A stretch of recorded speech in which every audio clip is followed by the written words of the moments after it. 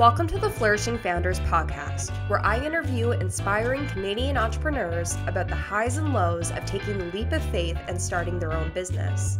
My name is Ashley Deering. I'm the owner of Deering Media, a Fredericton, New Brunswick-based digital marketing agency. Let's jump into the episode. Good morning, happy Sunday. Welcome back to the live recording of episode 7 of the Flourishing Founders podcast.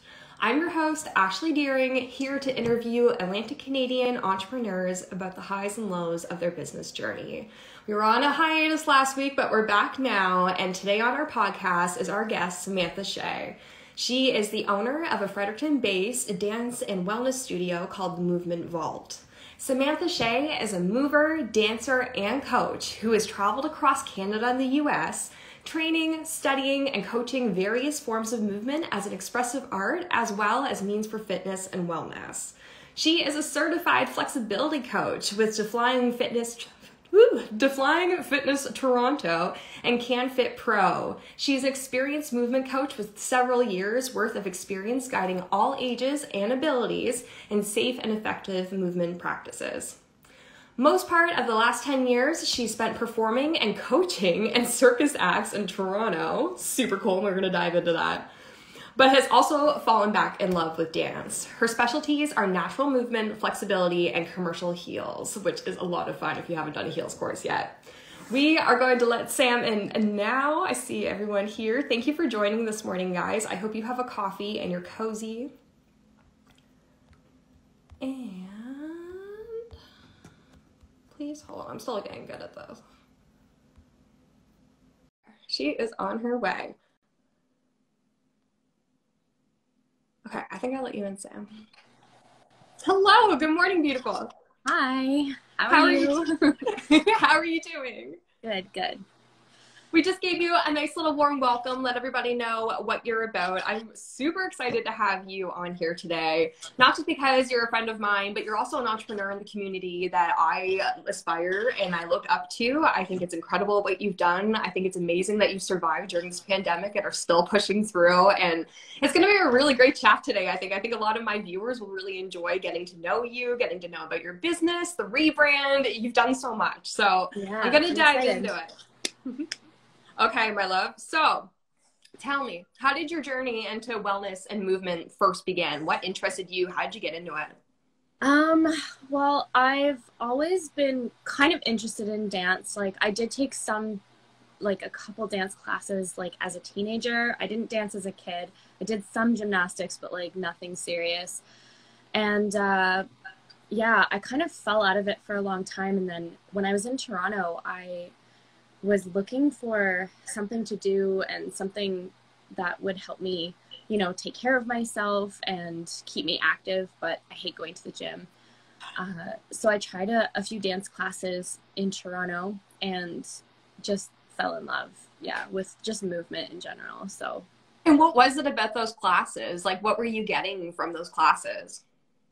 Well, the first few were difficult because I didn't have dance experience really, a couple jazz classes and stuff in high school, but I felt very out of place and awkward, and I couldn't remember any of the choreography, and it was kind of embarrassing, but it was just so much fun that I have ADHD, so I tend to hyperfixate on things. And I think initially I was hyperfixated on dance. I was like, okay, I want to get better at this. I want to look cool dancing. I want to get the right shoes. I want to go all out and get better at it. And then dance sort of led me into everything else. So that's amazing. So you just started, you got on the right path and kept rolling with that kind of thing. I love that. And it's really interesting too, because now you're in a position, you own a dance studio, you're trying to encourage newcomers, people who haven't danced before. So for you to have been humbled in that sense and gotten, a taste of that and going through that experience of being a newcomer, being nervous, being frustrated throughout the process,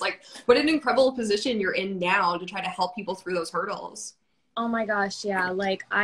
I think that perspective of being somebody who didn't grow up dancing and knowing what it's like how much courage it takes and how uncomfortable it is to go to a dance class knowing that there's probably people there who are going to be like quote unquote better than you at dancing, and that people are going to be watching you and feeling like people could judge you. Obviously, in my studio, we foster an environment of like no judgment. So that's not something people have to worry about. But, you know, when you're new, you don't really know what to expect. So, and then it could be really frustrating because there's a lot of people who, when they try something new, they think in their mind they have to be good at it right away or else they're not going to like dive in. And that there's so much there. But I think being a beginner forces you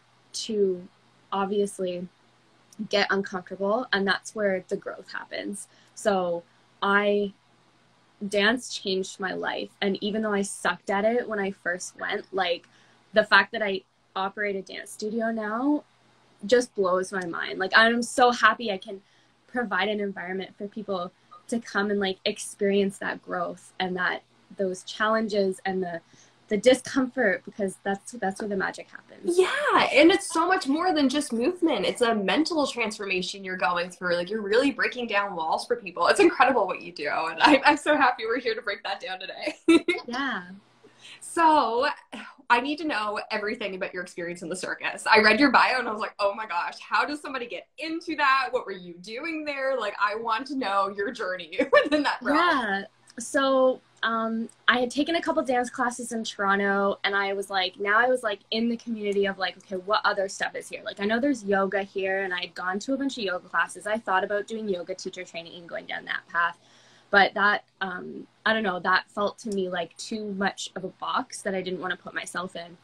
And then someone had told me there was a circus school running like classes for adults. And I was like, I want to try that, because I remember seeing, like going to Cirque du Soleil or like watching videos of the women dancing in like the ribbons and on the trapeze. And I was like, I want to try that. I didn't know that that was possible to try as a beginner. I thought you had to like be training your whole life. Yeah. So I went to a class and immediately was hooked. I did aerial silks. That's like the ribbons. That was my first like foray into circus arts. But the community was so welcoming and open. Like anyone could do circus. Like it didn't matter your body shape or your experience or your abilities. Like there's a girl in Kingston, Ontario, who runs a circus school, who is a double amputee. Yeah. No way. Yeah, double amputee. Her name is Erin Ball. You guys should look her up on Instagram. She's amazing. But she does aerial arts, circus, trapeze, silks with like her amputated down from the knee on both legs. So it doesn't matter like where you're at. It's one of those disciplines that just is open to everybody. And I loved that about the community. And in Toronto, dance felt a little bit cliquey. Like when you would go to the dance studios, like people kind of went with their friends, and it was very like, especially the people who were a little bit better, you know, they were there to take it very seriously, and it didn't feel as welcoming for a beginner. Mm-hmm. But circus was the opposite. So when I started circus, I also sucked at that. You need so much upper body strength, and I did not have it. But again, hyperfixation, I was determined to build the strength to be able to do all the crazy tricks and drops. Anyway, I started out very light, you know, going to one class a week. And then I decided to join like their like more serious teams and stuff as I got better. So I was on their performance team, and ended up performing around Toronto, and then ended up coaching at that school, both kids and adults, for a few years. And then, what was I going to say? I had taught here in Fredericton the circus stuff for a little while, like for one summer. I was here just for like the summer, and I taught that and then went back. I also taught at the circus school in Moncton, which I think has since closed. Yeah. It was called Atlantic Cirque. They have one in Halifax as well. But anyway, yeah, I'm kind of bummed there's nothing here like that right now. But I mean, who knows? Maybe in the future I'll bring something like that back. Yeah, like, oh, hello, movement vault. Yeah, our ceilings are not high enough. But yeah, it's such a transformative thing. I made so many amazing connections. I discovered like movement as a really expressive experimental like art, and I also discovered my love for like anatomy and biomechanics and flexibility when I was doing circus, because I was teaching flexibility classes there as well. So that's when I decided I wanted to like get certified to teach flexibility, to coach it, and just so I could make sure that I was doing the right things. And I did a lot of like research, took biomechanics and anatomy courses and stuff. So yeah. Did you have a history in teaching? Did you ever see yourself becoming the sort of role, not even just in dance, but? No, actually, like in Toronto, I was a web developer. So I did like, I was at a computer all day, did the complete opposite. And it was only when I started like really being really passionate about movement that the circus school was like, hey, like we see you, do you want to like try coaching classes? Yeah. And that's kind of what got me into teaching. And I didn't teach dance at all in Toronto. I mean, I taught it dance as part of like the circus stuff that I was doing, but not like just dance until I got back to Fredericton. So Unreal. That's so cool. But that's one of the things I really like talking about on this account is coming back to your passions. And once you start following your passions and aligning with your true self, everything starts, rolling along. And like, that's exactly what you did by going to that dance class and, making a fool of yourself the first time and keep going with it. And like, it just exactly. I can't imagine where I would be now if I left that first dance class feeling discouraged instead of inspired. Yeah. If I left that class saying, well, I'm clearly not good at dancing, so there's no way I'm going to go back and embarrass myself again. If I had that attitude, I wouldn't be where I am right now, running a dance studio and like being a part of this amazing community in Fredericton. So I feel I'm like thanking my past self that I stuck with it. And now here we are. Yeah. Yeah, I love that. That's so inspiring, Sam. It's really a story of like trying to put yourself first and try to do things for yourself. And like seeing that snowball effect is so incredible. Okay, so you eventually moved back to Fredericton from Toronto. When you came here, did you come here with the vision in mind of starting a dance studio or bringing the circus here? Like, what was the plan there? Oh my gosh. Well, so when I got back from Toronto, I Googled and looked up to see if there was any dance classes for adults in Fredericton, specifically heels, because heels had become like something I was really passionate about over the years in Toronto. So I was like, heels makes me feel so empowered and so badass and confident, and I want to share that, or I want to continue with that was my initial goal. I was like, I want to keep training, and online classes weren't really a thing then. So, but there was nothing here.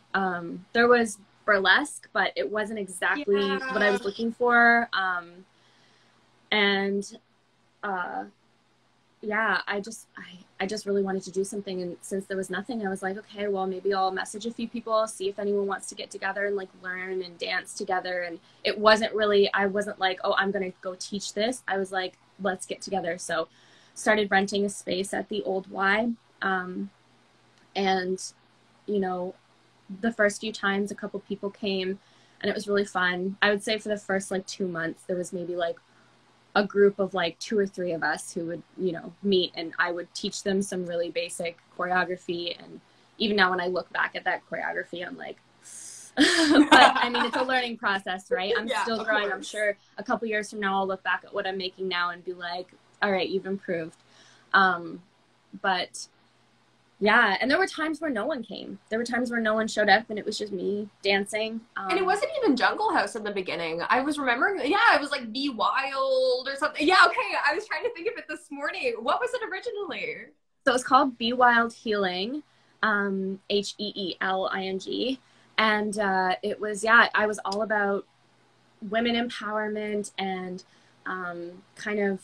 all of my songs, I tried to have all of my music sung by women that were empowering, uplifting songs. And like, that was sort of the focus. And I had done some workshops and I had done a few different things here and there. And then all of a sudden it blew up. Like I showed up one day to class and I feel like there was 30 people waiting to come dance with me. And I was like, what happened here?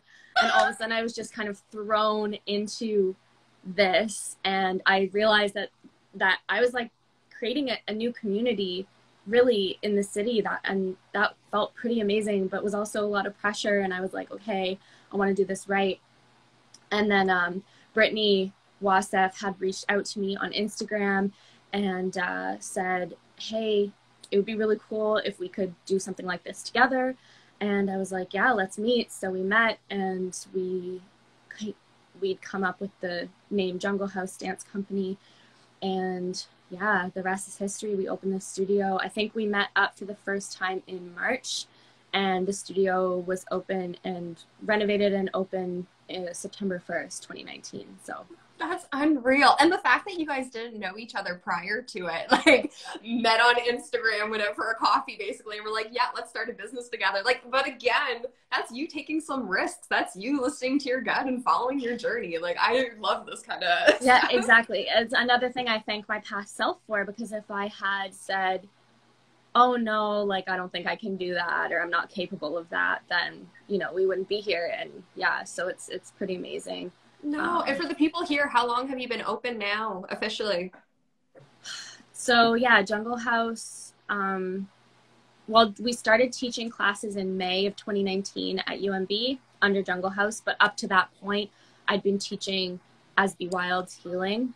And then the studio officially opened September 1st, 2019. So yeah. What a journey. Oh my gosh. Yeah, so speaking of Jungle House, you underwent a full rebrand this year, going from Jungle House, well, first of all, starting at Be Wild, going to Jungle House, and now we're the Movement Vault. Can you explain the thought process behind that and the intentions behind that change? Yeah. So Jungle House was like perfect for what we were doing at the time. We wanted to really, we kind of were inspired by the Be Wild, so wild, jungle. We loved the imagery of like people kind of unleashing their innermost wild, uninhibited selves and like shedding away those layers and being free and like leaving the world behind and coming into this space, you know. We wanted it to feel like kind of a clubhouse where you could come in and be yourself. Our tagline for Jungle House was embrace your wild. Because we knew that if we encouraged people to forget about looking a certain way or behaving a certain way or fulfilling whatever expectations, we could maybe get a little more out of them and they would have a little more fun with it. But over time, we realized that, firstly, the word dance in the title was preventing a lot of people from trying out the studio. People see the word dance and they're like, oh, I can't dance. That's not for me. But the people who initially thought that, but forced themselves to come or came with a friend, a lot of them ended up like staying forever because they fell in love with it and they realized it doesn't matter if you're a good dancer. That's not what it's about. You don't come to get better. I mean, you could come and get better at dance. That's great. And if getting better at dance is your goal, then that's great too. But if you just want to come because you want to move your body and you want to have fun and you want to spend time with like awesome people and like be a part of a community and take care of yourself, like that's the goal really. And like whether you're a good dancer or not is irrelevant. And so we thought the branding was kind of like pushing people away. So we wanted to have a more open branding to allow us to not only invite more people into the space, but also we wanted to kind of expand our offerings. So like we have dance classes, but we also have like stretch classes and other kinds of movement classes, and hoping we'll be offering more in the new year as well. I think that's genius because it brings it more into the health and wellness aspect of it than being, and you're right. You say dancer and everybody has like, you know, the ballerina or whatever in your head, right? Like you want to appeal to everybody, which I think is amazing. Have you seen this really cute comment here from Lucy? Yes, that is so sweet. I'm so glad you were able to take like our online classes. All of our classes are still online. And we do offer a online only membership. So if anyone's not living in Fredericton and you want to join our online classes, that is absolutely a possibility. So yes, Lucy, get your heels on. You can dance. Yeah, I know. Heels is tricky. Most small towns, like including Fredericton when I first came back, heels was not a thing. Like I said, burlesque troops did their stuff, but there was no like drop in, like you could go just learn one combo and then like go another week or whatever. That's what I think is really unique about what you do, is the whole like drop in side. Yay, Lucy's gonna sign up. Yes, girl. But I think that's really unique about what you do as a dance studio or as a movement studio as a whole, is that you have this drop-in option. So there's no real commitment to it. You want to go on a Thursday, you feel like it, you know, get your heels on, Lucy, and go. Like, that kind of thing. Exactly. It's, people that we do have, like in the community, people who come almost every day, at least a few times a week.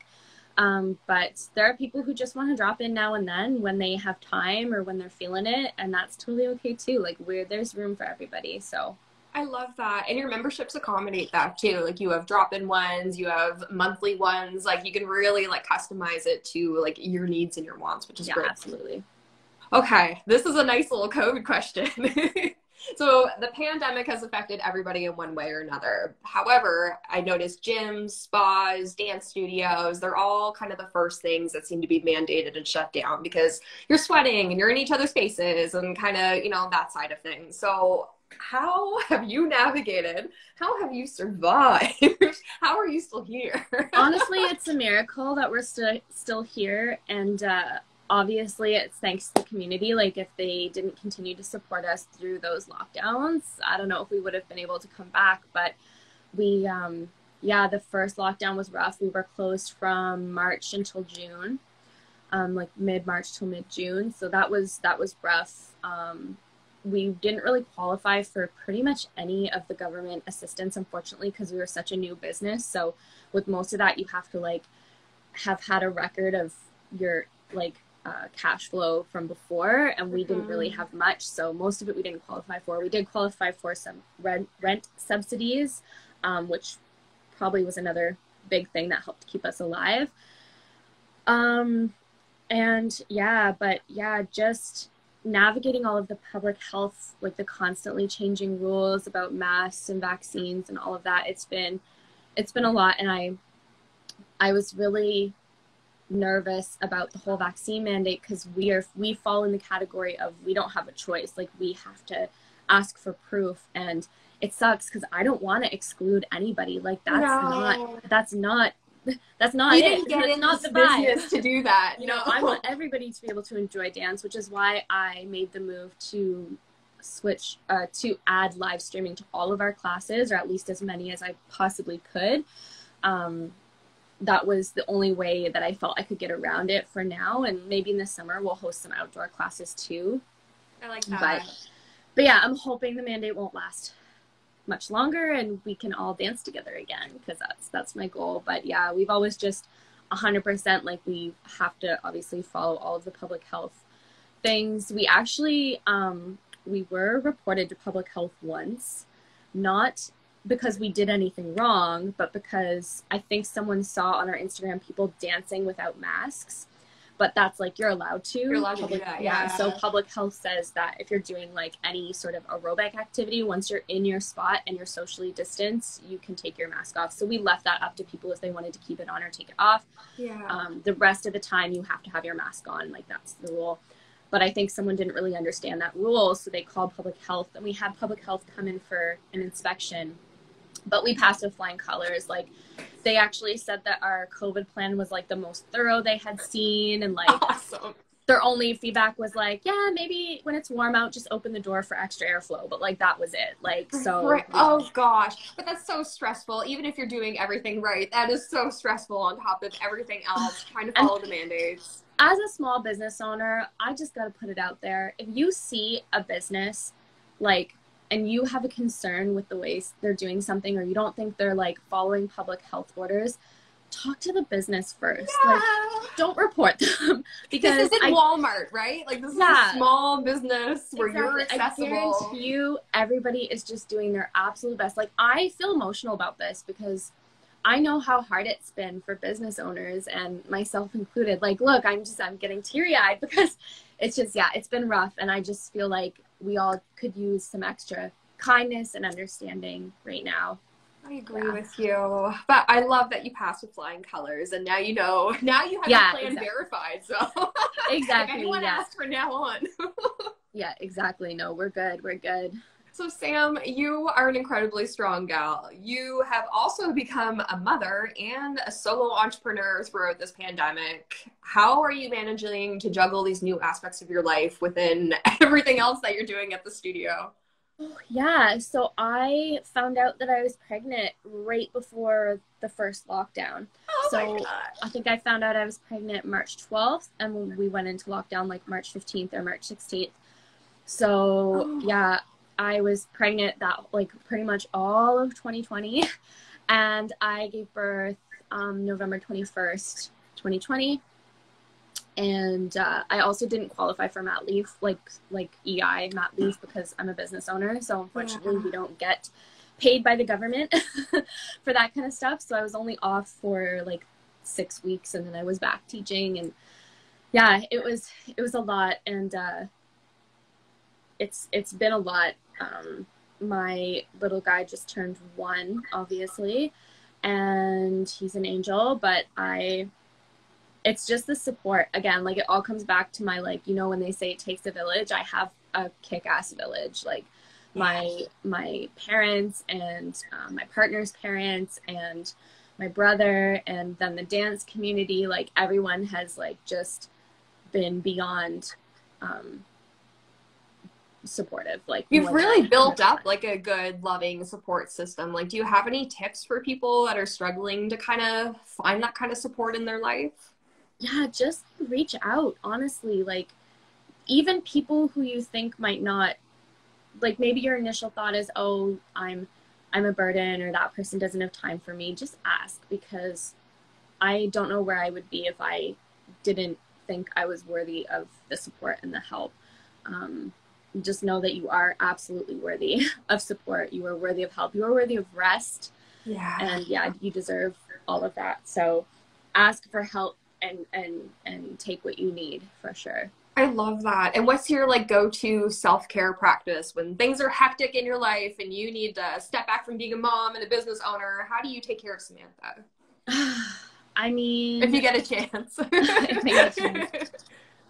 Honestly, gentle movement and a bath. Like, baths are my favorite. When I was pregnant, I had like 2 or 3 a day, because it was the only thing that like made me feel like I didn't weigh a million pounds, like carrying this massive bowling ball. But yeah, even now, like, just a hot bubble bath, like, get someone to watch the baby for an hour, shut off my phone, and just like chill, and then maybe do some stretching. Like, I love flexibility and stretching, and I find that really calming to my nervous system.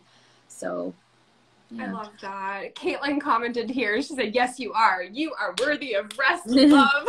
Yes. So how does wellness play into the success of you being an entrepreneur? Oh, well, I learned very early on, like, that burnout is real. That's something that I learned at the very beginning. I mean, I was teaching over 10 classes a week when we first opened, because we didn't have other instructors, and that was not sustainable. We prioritized hiring other instructors even when we didn't really have the money to pay ourselves, because we were like, we're never gonna grow the studio. We're never gonna have time to like focus on other aspects of growth for ourselves in the studio if we're stuck in this like loop. So yeah, we made sure to hire other instructors to take some of the burden off of teaching, and just so our community could have a wide variety of experience and learning from different people. And yeah, just prioritizing rest, which like you mentioned earlier, I did become a solo in this business recently. Brittany did step away to pursue other opportunities, which, you know, all the love to her. But it's definitely been a tough transition taking everything on, because I've been teaching more classes to kind of make up for not having Brittany. And you guys had different responsibilities and stuff too. So like now you're taking on, like you were splitting things in half. Now you have that other half that you have to carry and stuff. So how have you been supporting that? Like, I hired myself an assistant, which was like the biggest. I love a good delegation. Oh my God. Honestly, I read this book once. I think it was called Chillpreneur. And if anyone's interested in starting a business or being an entrepreneur, I highly recommend reading Chillpreneur. I think it's by Denise Duffield Thomas. Anyway, excellent book. But she talks about elimination, automation, and delegation. So eliminating anything unnecessary from your to-do list or your life that's not like important. It doesn't need to be there. Just get rid of it. Automation, automating everything that you can. So if you want to like schedule social media posts and stuff like that, I'm sure you know all that about all that stuff. Automating emails, and that's been really important. And then delegation is the biggest one for me. Not being the one who does everything. Yeah. And because I have ADHD, I am very much like, if it's not done my way, it's not done right. I have to really let go of that control, because obviously I trust other people, so I need to be able to just let that kind of stuff go. So I hired an assistant. She screens all my emails, which has been the best self-care thing I could have ever done for myself. So pretty much every email goes to her, and if she can answer it, she does, and anything she can't, she sends to me. So having that sort of filter there has really helped. That's awesome. And that just came back to you, knowing what you needed and asking for help and support like that. It's a hard thing to do, especially when you want to take things on and do it your way, because it'll be the right way. Like, I so get that. I'm 100% the same way. Yeah. But I also hate to be micromanaged. Like, yeah. Which is why I'm a serial entrepreneur. Like, I have never worked well. When I was a web developer, that was the best job I had ever had, working for somebody else, because I was pretty much told, here's your project, have it done by this date, Godspeed. And then I would just do it on my own time, in my own way, using my own tools. And as long as it worked and was like easily transferred to another web developer, so not like a total mess, then they were like, cool, good job. But like I've worked retail, I've worked call center, like I've done all the shitty jobs, and it was soul killing. So I feel for people, but I mean, you do what you got to do, right? Yeah. I worked extremely hard, and I probably started like a total of 7 or 8 businesses before I got one that stuck. So. And what do you think it is about this one that's sticking in comparison to the other ones? I think firstly, starting it with a business partner was incredibly important. Like, the business would not be here without Brittany. So it was really important that I had someone else to like hold me accountable, and I could hold them accountable. And even through the really shitty, hard stuff, like when we were applying for our funding, we had to write this insanely detailed cash flow projection, and like we incorporated our own business. So like we didn't hire a lawyer. So all of that like shitty, nitty gritty, like technical stuff was what I might have given up if it was just me. I might have been like, nope, this is too hard. But having someone else to hold you accountable and figuring out together, that was like really important. And let me just say, partnerships are not for everybody. And you have to be extremely emotionally mature to have a successful business partnership. Because you obviously, if you work with somebody long enough, you're gonna care about them on a personal level, and you're gonna take things personally if you disagree, and that's just part of being human. And so I think it's really important to be able to not take things personally when you're in a business partnership, because that can go down the wrong road very quickly. Yeah, so and that takes practice and stuff too. So in this current position, do you ever see yourself having, like, if somebody's watching now that's truly passionate about your studio, would you see yourself having another co-owner or management? If they wanted to come at me with like a really big investment, sure. No, but in all seriousness, like I feel like everything happens for a reason, and I love this business like with my whole heart, and I put everything that I have into it, all of my spare time, which is, you know, few and far between, but everything I have her goes whole into this self business. is being invested. Everything I have, like I've invested my own money. I didn't pay myself for a good chunk of last year. Like I just took government support because we just by the time I paid my instructors, which I try and pay them really fairly and like pay bills and stuff, there was nothing really left over for me. So it's just like, that's okay. Everything goes back into the business, and yeah, hoping we keep kicking around, but yeah, everything happens for a reason, and I feel really confident in where I want to take the business from here on out. So I'm happy, you know, chugging along on my own for the moment. It's a new chapter. Exactly. What's been the most rewarding or fulfilling part of this journey for you? And just kind of like this, not even just the movement involved or Jungle House, like this whole overall journey into wellness, fitness, like what's that given to your life? For me, learning the process and practice of embodiment has been the biggest thing, because I think up until I found movement, like purposeful movement, not just going to the gym and like, you know, doing 10 reps or whatever of this one thing, but like really joyful, intentional, present movement. Before I discovered that, I feel like I was sort of just a zombie living in my own body, and I wasn't really experiencing what it was actually like to be present in your body. And using dance and movement and doing the training I've done and teaching other people on how to build their own body awareness, and how to come into embodiment in their own bodies has been transformational. So I think that's definitely been the most rewarding thing. And seeing other people, when that little light goes on and it starts to click, like, oh my God, this is what it feels like to be fully present in my body and to move with intention. Like, that's extremely rewarding as well. Oh my gosh. And what advice can you provide to somebody who has been seeing you on social media, seen the studio, seen the dances, they want to come, they're too scared to come try it on their own? Like you literally going into that first dance class, if you could give yourself a piece of advice, what would that be? So a couple of things. Firstly, if you follow our Instagram and you see the videos where people are, you know, it's the three people and they're dancing together and they look like they're having a blast. They are having a blast.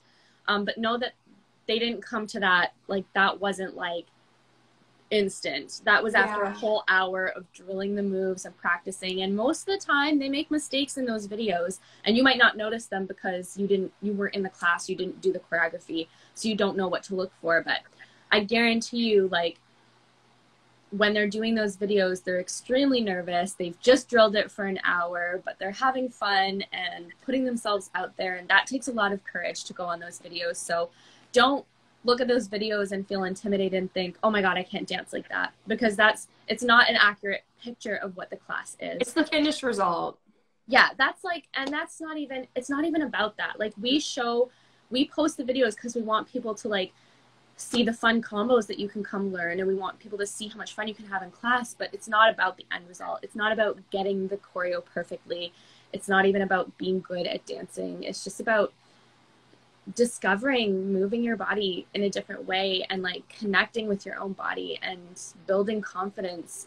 People think that confidence is something that comes by being good at something, but that's not it at all. That's totally backwards. Confidence happens when you go through things that are challenging and you come out the other side and you learn from it. And that's what confidence is. So, you know, no, I wasn't confident walking into class the first time, but I've been through all the embarrassing. I've messed up the choreo. I've forgotten the choreo when I was trying to do videos. I've like, you know, I've done all of that. I've blanked. Like, you know, even in Toronto in a like full class, we do groups at the end. There's 30 people watching me and I completely blank, like in a room full of amazing dancers. Like, I know the feeling, trust me. But yeah, it's that's where the confidence comes from. Going through those experiences and still coming back and still showing up for yourself and putting in the work. So yeah, I would tell people, it's not about the end result. It's not about getting anything perfect. It's not about being perfect. It's literally just about challenging yourself so that you can grow as a person and make connections and take care of yourself. So yeah. I love that. This has been such an uplifting chat. Like, I hope everyone that's watching this is as inspired as I am to go shake your booty later. Yes. Thank you for coming on, Sam. That's the end of my questions there. It was so much fun to interview and just kind of like get to know your experience too, not just your journey here in Fredericton and what you've done with your business here, but how you got there and how you followed your own passions. And I'm a huge person that's into like manifesting and listening to the universe and following the signs and everything like that. So seeing you go through all of that is so inspiring to me. So amazing. You were an incredible guest. I really appreciate you coming on. Thank you. Thanks for having me on. That's awesome. Tell the people, where can we find you? What can we buy from you? Pitch yourself to me. Yeah, so thanks, that's heavy. Thanks, Eddie. You guys are all amazing. Honestly, the community is amazing. You can go follow the studio at the Movement Vault NB, and you can follow me at Samantha Shea Butter. What's your like perfect Christmas gift? If I was to buy something for a dancer in the community, what would you recommend from your? Ooh, oh, that's a good question. Like probably like a bath bomb or something. Something for the recovery. Yeah, for after class when we need to like go soak our bodies because you know we worked really hard. Yeah. So. Yeah, absolutely. And come take a class. And if you're not in the city, you can take an online class. Your first class is free. So if you haven't been to the studio before, shoot me a DM and I'll set you up with a free class. You can come try it. We have a special schedule this week just for holiday drop-ins. So if you guys want to shake your booty to some Christmas music, you can come do that. And then our regular schedule starts again after Christmas. So amazing. All right. Thank you so much, Sam. I'll post a replay here if you guys weren't able to catch it this time. It will be live on my account. And I know next week's Christmas, but I'm actually going to have a show next Sunday on the 26th is Boxing Day. I have Zachary Lake's photography / videography coming on here. He's awesome. He's done some of the videos. He's done some of the dance videos for the studio. So definitely recommend checking you guys out. Do some really cool like music video-esque dance videos and stuff. So I'll talk to him about that. Him and I kind of got into photography at the same time. So it's going to be really cool to talk to him about his journey and how he's built up his own business. So tune in next week, 10 o'clock right here. We have another fabulous entrepreneur coming on. But thank you so much, Sam. Merry Christmas. Happy holidays to you and your family. Happy holidays, everybody. Take care. Bye.